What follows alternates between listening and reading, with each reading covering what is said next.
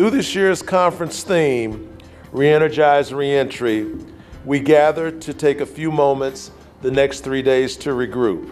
Today we open the conference by reflecting upon the more than 18,000 ex-offenders who return home to Missouri towns, cities, and small municipalities each year.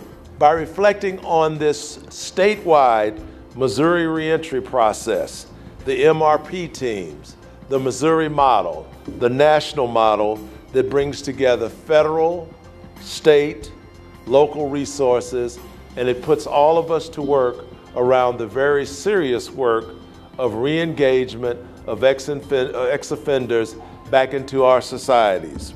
This is what we're about breathing new life into our work. And I know for us in the field who are doing the work day to day, it can be grinding. I mean, it can really weigh us down. It is heavy work, it is difficult work, and oftentimes we don't see much change, or in front of us we don't see some instantaneous gratification about the work. Sometimes that takes years before we see any empirical evidence that what we have done in the community is really happening. So I know it can be laborious, if you will. I think this is a great opportunity to do that. You know, I've always found you get to meet some new people, you hear new things, new interactions, and all of that helps kind of build that inner core and refresh us. But we each need to find out in our lives what it is that's going to keep us focused, and I think, as Wendell said yesterday, what it is that's going to get us out of bed every day. You know, I really believe that at the end of whatever contact that you may have with a client, that somehow, some way, you find a way to smile and to be positive with them, and to shake their hand, and to be upbeat, and to reinforce them, even though it's sticking in your craw somehow. You gotta do that. It's a tough business, and it gets harder all the time. It is a difficult business. But you know, if not now, when, and if not us, who? And I think you need to keep that in mind at all times. You can make the biggest difference in the world. You know that when you make a difference with a client, you saved the life, you saved the rape, you saved the burglary. You don't know that, but you must assume it each time you have that contact, that I can make this kind of difference to interdict victimization. And that's a really critical piece as well. Do it. I think it's so important that the work that you folks do for reentry. In law enforcement, I don't think most of us consider the consequence of our jobs beyond you're under arrest, beyond getting them before the court, and if they're convicted, their incarceration. And as a public, I don't think we consider this very much. The work that you folks are doing is critical